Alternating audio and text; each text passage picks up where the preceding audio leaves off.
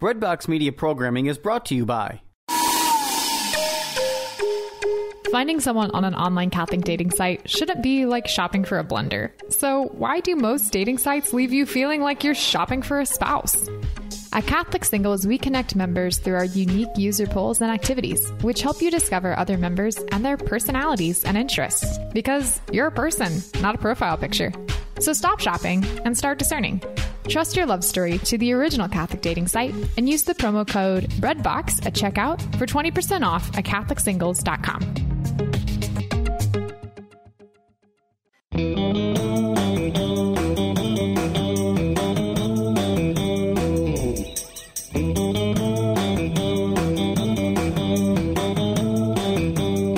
Hey everyone, and welcome back to another episode of Lisa, Hendey, and Friends. Today we have, in an exciting turn of fate, two new friends to the show to join us for a conversation, and so I'm really looking forward to sharing their work with you today. Joining us are Mary Rose and Ryan Verret, and the Verrets are the founders of Witness to Love and the authors of Witness to Love, How to Help the Next Generation Build Marriages That Survive and Thrive. Ryan and Mary Rose speak on issues regarding evangelization, marriage, natural family planning, miscarriage, and medical ethics. They reside in the heart of Cajun country with their 5 children, and their passion is teaching couples to share their marriage with others. Welcome to the show, Mary Rose and Ryan Verret. Thank you for having us. Oh, it's a real treat and really fun always to connect with new people and to learn about this great work that you're doing. And I think I'm going to try and bounce my questions back and forth just so that we don't avoid Ryan, because my tendency would be to ask Mary Rose all the questions. So Ryan, let me have you start out first of all by telling us how you, as a couple, got involved in this work that you're doing. Definitely the Holy Spirit. I think both of us came from a background that Christ showed the way that he can redeem and make relationships new.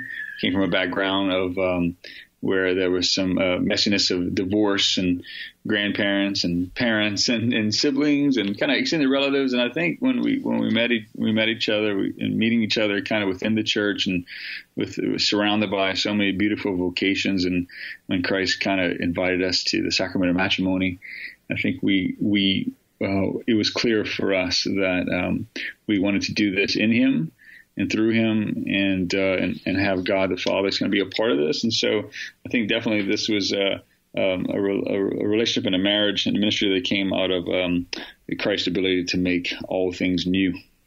Beautiful. Mary Rose, I should have asked this question first, but how long have you guys been married, and what are the ages of the kids?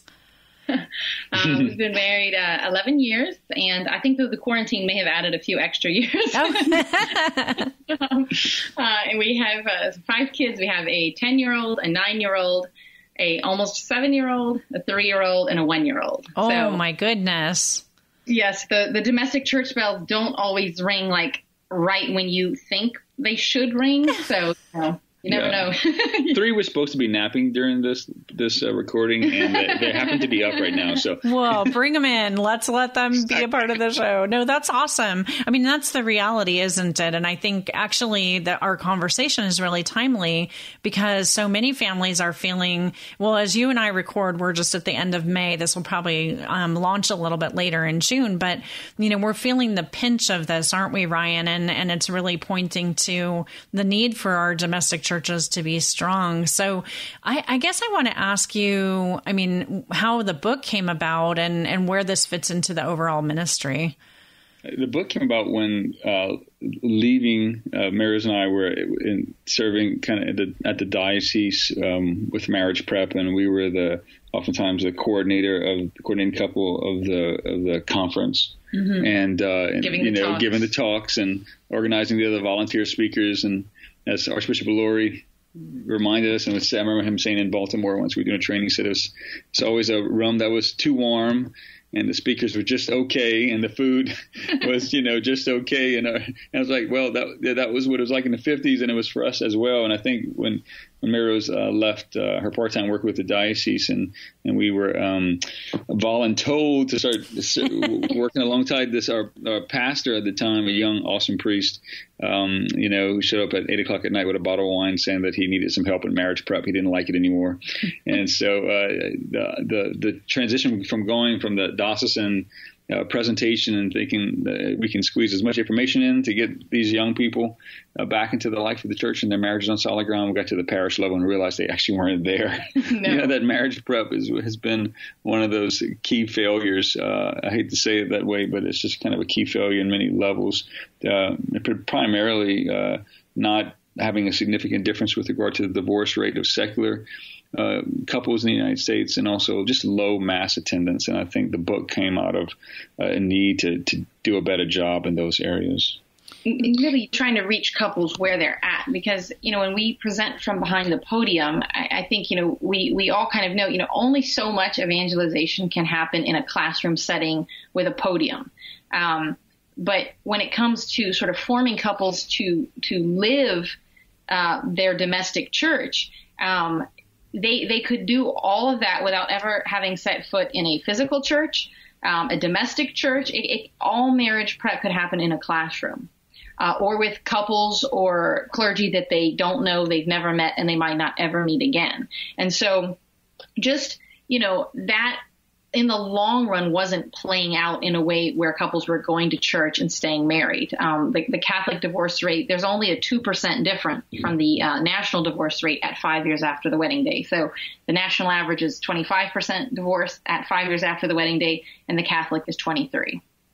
I really love, Mary Rose, that you're sharing these statistics, both because they're important for us to know, and also because it shows that this is sort of a data-driven and, a well-thought-out approach that you're taking. I want to ask you about the Be Light virtual date night series. Can you tell me a little bit more about this project and, what's involved and why it's so special and unique?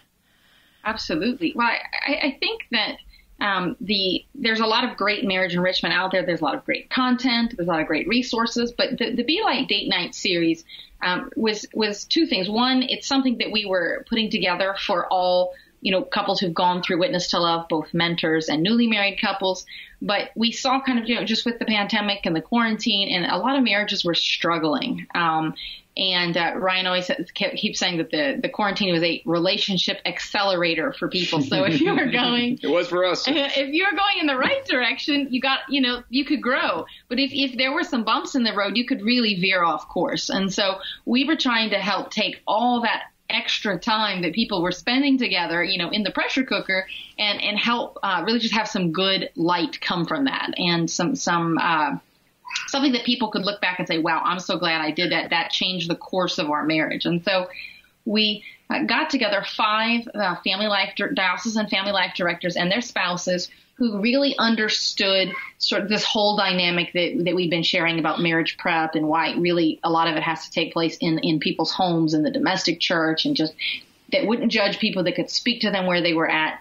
So we got them, these 5 directors and their spouses, together. And we went through this process that in Witness to Love, this is really kind of what we have seen bear fruit, and the process of evangelization that has made the greatest difference in people's lives is where you start with helping people to understand belonging, then believing, then becoming, then beatitude, and then be light. And so it's really putting flesh on the bones of what we already knew was important for evangelization, but applying that to marriage formation.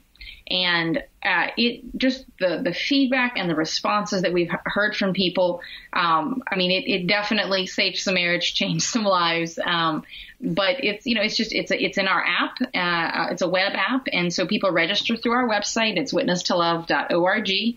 The Be Light date night is right on the home page. They click on it, they register, and they get to watch these 5 videos. They can do it 5 days, 5 weeks, however they want to do it at their own pace. And there's 3 discussion questions for each couple to discuss. And then there's 1 question for them to discuss in a small group if they're doing this with other couple friends, either in person or virtually. So this doesn't necessarily, I'm just thinking we're talking right now, but these are recordings, and folks who might be listening to the podcast 6 months from now can actually go back and access this content. It's not going to be something that's going to go away, right? Absolutely. Yes. So it can be accessed at any time. We're also very soon releasing by mid-June the Spanish Be Like Date Night series. And so very similar setup with registration, the 5 nights, the discussion questions, and it will be available at any point. But then also each month we'll be releasing like an additional date night moving forward for, at least the next 5 years while we go through the year of belonging, believing. So we're going to just move through this. Beautiful. Brian, I want to ask you the question that I know some of my listeners are asking in their hearts and their minds. This is all really wonderful for couples like you guys that are so equally yoked in your faith and enthusiastic and coming into it, with this sense of shared mission. But how can we minister to families where maybe there's one person who's active in their faith and the other isn't? How can that person who really longs for this in their marriage, maybe gently approach their spouse with the idea to participate in something like this? It's a great question. That's something that we pray through, and it's a kind of an area that comes up often. I think Witness Love is founded in the realization that the church has a great opportunity to present things in the faith and the effect, the gift of the sacraments in a catechumenate way. And Witness to Love is a catechumenate approach to marriage formation. It's a catechumenate approach in the sense it's very much like if you read Priscilla and Aquila and the early church of the necessity of modeling and witnessing marriage. So the way we felt kind of guided into this project and how this apostolate fits that particular need over time, very gradual, but the best way that couples, in particular one who is not maybe exactly on the same page as the other. And we've seen this. I give you an example. There's a couple that we know, and we knew them initially in church. And when we first met them 9 years ago, she was going to Mass by herself with her 2 sons. And we went over to the house a couple of times, and he wasn't going to Mass at that time. But then at some point she started doing more and getting to know other couples within the church, and he started sort of tagging along. At first he was real rough around the edges. And now it's amazing to see, though, just the other night we were with them and the children, and he is so gentle and kind now, and engaged. And all I know is that it didn't take a lot of information. It wasn't a lot of reading on his part. I think I had to do sometimes the pastor go and play basketball with him and some other guys, and then him just sort of seeing that this is a gift. His marriage was a gift, and you just see that there's a clarity in his eyes. I think that model of using relationships, very much the model of the incarnation, right? I remember Father Benedict Rochelle would say rules without relationships lead to rebellion. But I think what we need is that there needs to be sort of a emphasis on virtuous relationships rooted in Christ that reflect a sort of a hospitality of like the prodigal son with the father, something that this is a place that you could come back to no matter what your story is. And that it's gonna be good, and to be an introduction to that good life. So I hope that answered your question, but I want to, because we see this over and over again, that the best way to evangelize is for them to see it, and in particular within marriage, for them to see marriages that are committed and that are bearing fruit in many ways. I asked that question because in many ways, the story that you just told kind of resembles my love story with my husband. We met in college and were married in a Catholic wedding, but he wasn't Catholic at the time and didn't come into the church until about 17 years into our marriage. And I credit largely the Knights of Columbus and Catholic school dads at our parish for, first of all, praying intentionally for my husband, but then also just being so generous in their outreach to him. And it was never anything that was pressured or anything like that.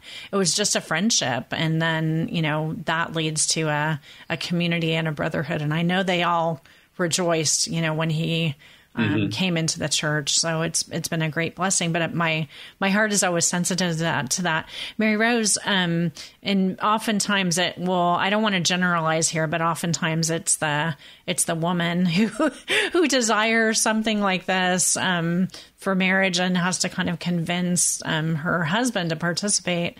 But I guess maybe could you offer some thoughts on how to just kind of gently start that conversation if you want this, regardless of where you are in your faith journey, if you're the husband or the wife, if you want to do something like this, how should you bring it to your marriage conversation? I think the date night is really, definitely it's fun. It's really speaks to the average couple. And I do know that there were many couples who went through it where like the wife or the husband signed them up. And you're right. I mean, I would say often it was the wife who signed them up for the date night and, said, hey, I've signed us up for this. Maybe could we go through it with another couple friend? And so I think, a great way to sort of do a lead and say, hey, I was thinking we could do this date night with a few of our friends, just something to talk about and to share. So, maybe we could do this together. And so I think sometimes doing it with other couples that are friends is going to make it more, accessible, tangible, and attractive especially to guys. So I think, again, there's no point where like there's this forced deep share with other couples. It's the questions for the group, conversation are not that you can go as deep as you want, I guess is to say. Mm-hmm. So, we have one couple that signed up, the wife signed up, and they were separated and they were, planning to finish the divorce paperwork. And the wife just during the quarantine, they were stuck together. And the wife said, well, I signed us up for this. I thought it couldn't hurt. And they are now back together working on their relationship. And a couple from a neighboring parish that went through the date night series is mentoring them. Oh, that's so beautiful. What a great story. Well, I could talk to you guys all day, but unfortunately we don't have that much time. Ryan, I do want to ask you to kind of walk everybody through kind of specifically what the nights look like and, logistically how it works. And then also kind of just to let us know if there's anything else that we haven't talked about that we should know about the Be Light or Witness to Love. Well, the domestic church bells were ringing, and Ryan went to grab the ringing bell. So there you go. But I can definitely walk you through. Yeah. He is on his way back. But here he is back. So I love this and be affirmed in the call to the fact that he went to go take care of whatever it was. It's awesome. Sort of like boxing, tag team wrestling. So Ryan, I was just asking kind of what it looks like when somebody signs up, what this, like how logistically it looks. And then, what else we need to know about Witness to Love. When we went through a phase always trying to make this as simple as possible, and we at the same time we also were keen on the idea that we don't want to just provide something that just seems like another Catholic thing to be consumed. And so when people come into this into the app, it's very simple, it's free, it's easy to share, and they just kind of click on the link and register, and hopefully more parishes, which we've seen all over the U.S. and other nations now, is that you can just easily do this and serve. A parish can coordinate this, or a diocese, and people can plug in. But I think in addition to that, so like what you know about Witness to Love is, I think this Be Light Date Night series is the fruit of our desire to create to present amidst the gauge of the sacrament of matrimony. I think, as I said earlier, we live in a catechumen age of the faith. Not everybody is going to be a classically Catholic trained couple and just hanging around the church all the time and having priest over for nice conversations. But I think that this is such a great opportunity for the church at this moment, where many churches have been closed, and to distinguish itself. And I think as a priest, too, early on when Witness to Love was sort of coming together, he said, the church really needs to be, or the homes need to be, a missionary outpost of the local parish. Mm-hmm. And so with the service of Witness to Love is helping homes to see themselves and couples as evangelizing spouses, as Pope Francis says, and to be a place that will, continue to bring light and the gospel and live the gospel in a way that will hopefully, God willing, bring people back into the sacramental life of the church and the parish, so that we can not just keep buildings open, but we can be thriving in mission and renewing communities. I love that. I think that, our hearts are longing to go back to church. Some people have. I will be away for a while because out here in California, things are a bit different. But I love that we're recognizing the need for church to not just be that 1 hour on Sunday, but to be all week long, and especially in our hearts and our homes. Mary Rose, where is the best place for people to come if they want more information? How can they get in touch with you guys? They can go to witnesstolove.org. The Be Light Date Night series is right there on the homepage. And, we have free resources for parishes. If you want to bring Witness to Love to your parish, what does that look like? And definitely a lot of resources for marriage prep, a lot of couples who are getting engaged and getting married right now and are, stuck with, not being, they can't go to a conference. So we have resources for them to do marriage prep virtually, but still with a couple whose marriage they admire and they want to be like. So, everything's there at witnesstolove.org. Definitely. So grateful to both of you for this beautiful work that you're doing, and just so excited to watch what you're doing and to see it grow. So thank you so much. Thank you. God bless. Well, friends, that is it for this week's episode of Lisa Hendey and Friends. We are going to have all the show notes and links for you to get in touch with Ryan and Mary Rose Verret and this beautiful work being done at witnesstolove.org. Just head over to my website, lisahendey.com, for this week's show notes, as well as information on all of our previous guests and my contact information, too. And if this podcast has been a blessing to you, I hope that you'll pass it along to a friend, especially when we're talking about the gift of marriage in our church, that this is something that really can bless and uplift so many people. So I hope you have an awesome week, and I'll see you next time. God bless.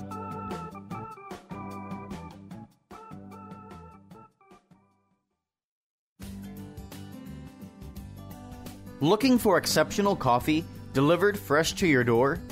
We have the answer. Our friends at Grim Bean Coffee produce small batch artisan coffee using top-tier coffee beans. The coffee is roasted when you order, guaranteeing the freshest coffee possible. Check out Breadbox Roasts, a new line of Catholic-themed coffees available at www.grimbeancoffee.com/Breadbox Media. Experience coffee like never before.